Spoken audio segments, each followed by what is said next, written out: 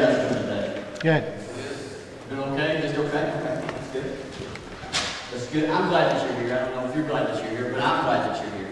So this morning, we want to take some time and we want to look at bringing down the house. Right. Of course, it would have to be a song lyric for Alex to title the sermon after. But today we want to look at bringing down the house.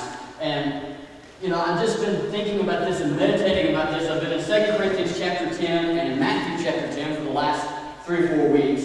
But 2 Corinthians chapter 10 has kind of captured my attention over the last, I don't know, 3 or 4 days here.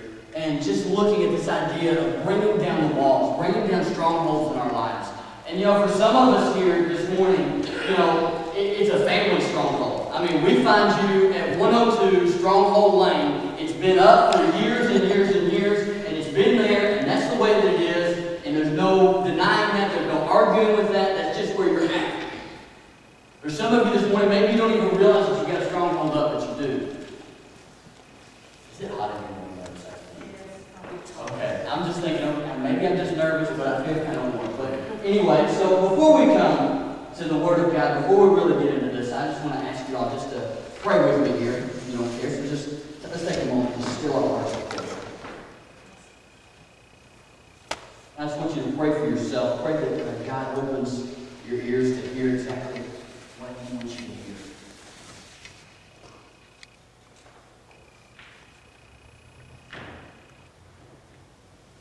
Pray for me, please, that God would just pour into me the words that He desires for me to hear.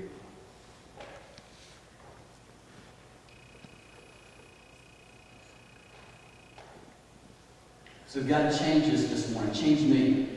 You're in heaven. You do whatever you want. You're going to do it for your glory. I'm convinced of this fact that you have a plan. It's not about me, not about anybody in this room, but it does involve us. And that plan is about living out your glory for this moment.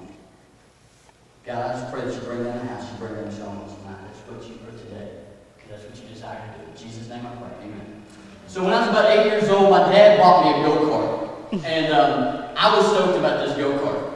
But there was a lot of work that had to go into it to prepare it before I could ride it. So I'm telling all of my friends about my new go-kart. Some of you didn't realize that I had a go-kart. I had it for one trip. That's all I had it for. It just took me one time of riding this thing before I figured out, you know what, maybe riding go-karts is not for me. So anyway, I'm really excited about this. I'm telling everybody about this go-kart that I've got. And I'm just really excited to have this go-kart and to, you know, be able to ride it and all this stuff. So the day finally comes when the go-kart is ready. And my dad brings it out here to the parking lot in the back. And I want to be first. All my friends are out here with me, but I want to be the first person to ride the go-kart. And so I get on this go-kart, and everybody's told me this go-kart is really, really fast. And they're like, I'm not really sure if this is good for an 8-year-old to be riding this go-kart, right? So I'm like, I got this. So I get on it, and so I'm like, well, you know what?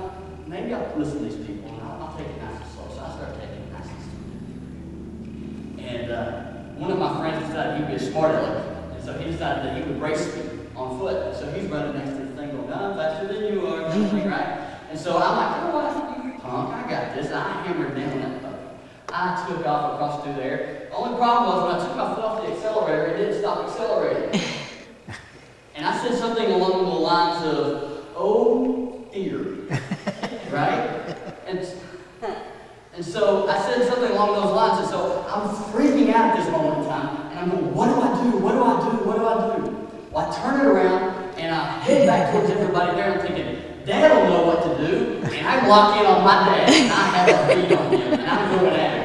And let me tell you, that if you've ever wondered what it looks like when you play chicken with a go-kart, let me tell you the chicken sticks, ready? Because that's exactly what happened.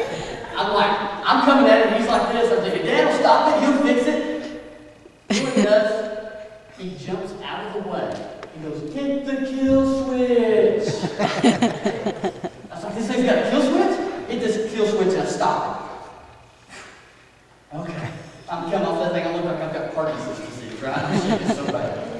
And so I get off with the go-kart and I'm walking around just trying to calm myself down, and my dad's like, man, why were you doing this? I'm like, I didn't know what else to do. I knew you could stop it and all this stuff. I just remember just kind of blabbering this stuff out. And he's like, why did you hit the kill switch? I'm like, I don't know. So after about an hour of working on it, they got it back running, and my friends were taking turns in the go-kart, and it came back around to my turn. I said, no, it's okay. You know, you had fun. I don't want to be selfish. And came back around to my turn again. I'm like, no, it's okay, really. I mean, I've had my turn. I've had my fun. You guys keep going. And my dad pulled me aside and he said, Alex, why aren't you riding a go-kart? I'm like, well, I just don't want to be selfish. I want everybody to have a chance, and I want everybody to be able to be a part of this. And, you know, it's something I just want to share with them. He goes, I didn't buy the go-kart for them. I bought the go-kart for you. I want you to ride the go-kart. Once you get on it, give it another try. I wasn't really sure about this. But at the same time, I was like, okay, it is mine. And I do want to get back on it, kind of. And why do I tell you the story except to, let me finish the story, I guess. So I jump back on the go-kart. I tell you what, I own that puppy. I was a beast on a go-kart from that point on. But why do I tell you that besides just to kind of wake you up on a Sunday morning? All of us have different things in our life that have come up at some point in time. And God has placed a calling on our life. Each person in here, if you're a believer this morning, you have a calling on your life. And something maybe has come up in your life and you kind of shut off. Because it affected you in a way that was negative and you didn't like that. Right? I mean, we've all been there. And you just begin to push aside and push away everything because it didn't happen the way that you wanted to. So I've got two questions for you this morning. They're actually the same question, but they're directed at different people because they're kind of worded. First one is this. Are you living beneath your calling? You know, God's put a calling on your life. Are you living beneath it? Are you kind of like I was with the go-karts? Like, no, I don't want to be selfish. I'll just share this with everybody, you know. And I'll let everybody else have a part in this. Maybe your calling is just to be a wife and a mother or a father and a husband. That's a noble calling. Are you present in the moment, living out the glory of God in that calling? Maybe your calling for this moment is just to be the best son and brother that you can be, or the best daughter and sister that you can be. And as Romans chapter 12 says, outdo everybody and show him honor. You know? And where's the greatest influence that you can have? It's in your home, right? Because anybody else, I mean, I can get up here on this platform every Sunday morning and live by myself and live like a dirtbag throughout the week. And get up here and everybody thinks I'm marvelous. But when I go home and people see who I really am, that's where I make an impact. That's where I influence people. And see, some of us were living beneath our calling. Maybe it's because of burnout. Let me tell you what burnout is. Burnout is very simply put this way. It's misplaced expectations. Misplaced expectations. You expected your calling to go this way, and it went this way. And now you're burned out. And you're going, you know, I'm not sure I want to do this anymore. You know, I'm going to step back. I don't want to be selfish. I'm going to step back. You've got a stronghold in your life. Are you hiding from your calling? Now, for some of you in here, it's salvation. That's one of the ways that you hide from your calling. No, this isn't for me. Or maybe you're like the Athens, the people in Athens, when Paul spoke to them in Acts. And they say, you know what? You tell us about this no-name God, and that's really interesting. But we'll hear more of that tomorrow.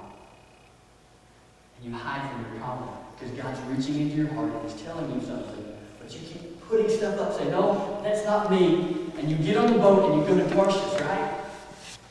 I've been there. I've been there. And you start looking for anything else to do and you hide from it. Well, anytime we come to the Word of God, there are two things that we must always do. Two things we must always do. If it's corporate, if it's private, and it's always listen and respond. Listen and respond. I can help you with both, but I can't do more than for you. So to help you with your listening, you can hear me clap twice.